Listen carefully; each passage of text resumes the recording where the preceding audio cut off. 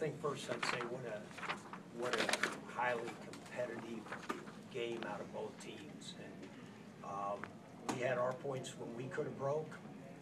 They had their points where they could have broke. Both teams had guys step up and make plays.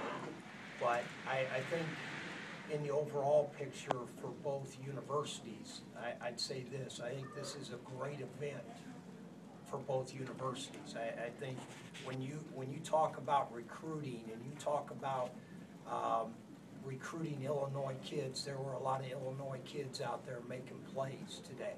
And I hear that a lot out in the recruiting world, and really, you know, I get tired of it because there are very good Illinois kids on both these teams, and if you were watching it today, you saw them making really good plays.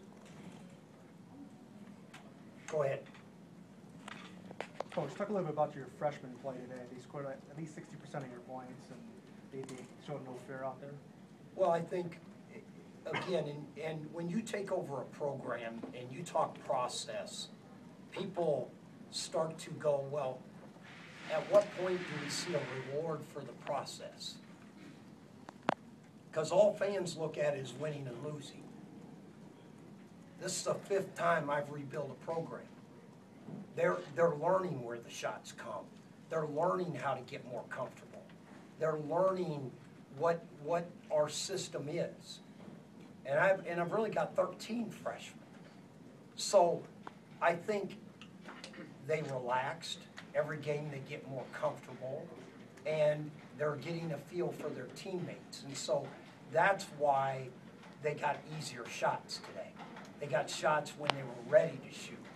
And we went from being a bad shooting team to a good shooting team because of great play. Illinois was guarding hard, and we made the extra pass, got the wide open shot, and we knocked some down. That's what the freshmen are getting better at every time. How much does it impact them that they're missing some people in their front court? Illinois? Yes. Well, there's no question you're missing LaRon Black, who is a kid I recruited in Indiana. And he's a hard-working, garbage, play hard, really defend for him, really rebound. So I think Johns went through a whole period here where he hasn't had his whole team. And so I think, no question, they miss him on the front line because he gives them another athlete on the front line. Now, you're talking about the freshmen. What about Dominique's performance early on, starting off with the 14 of the first 15 points of the game?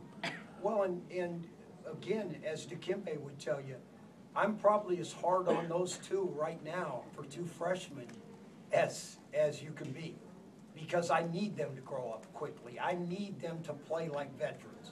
And yet I knew it's a process of, I thought he came out and relaxed.